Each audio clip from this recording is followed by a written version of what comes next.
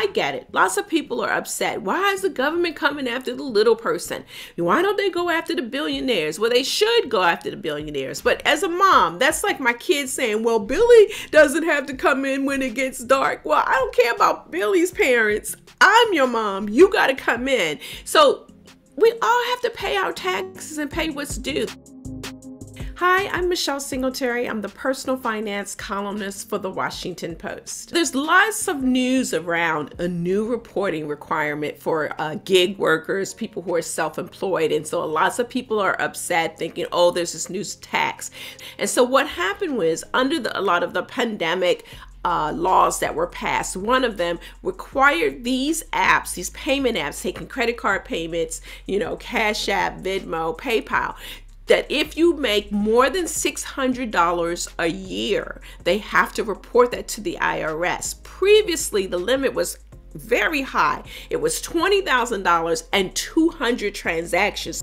So now there's this reporting requirement, and it's freaking everybody out because lots of us use that for business and personal. Grandma sends you some money. You go out to a meal with your friends and you split the tab. They're not going to get, they shouldn't, I should say, send you a 1099-K. This is why it's very key starting this year that if you have a personal side business, you work for a gig company or an entrepreneur, that you need to separate your personal transactions from your business transactions. Lots of people in this area, people who work for themselves, oftentimes mingle personal with business. Many of these platforms have a business.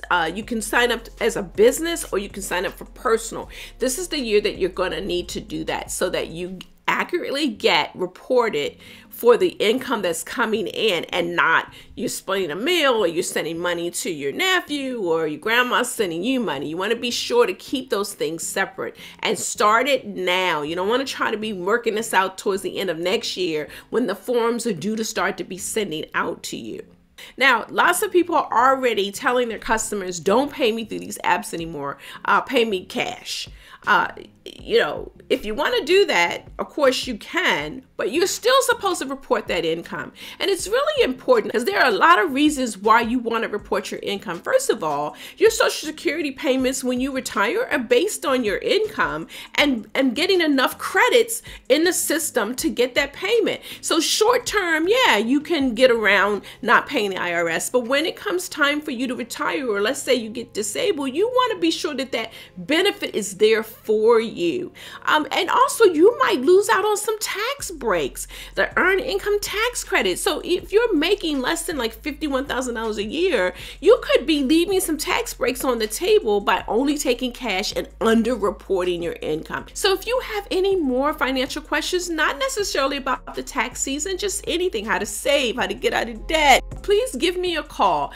And I have a toll-free number for you, 1-855-ASK-POST or 1-855-275-7678. If you can't remember all of that, just 1-855-ASK-POST and voicemail will come to me and hopefully I'll be able to answer your question.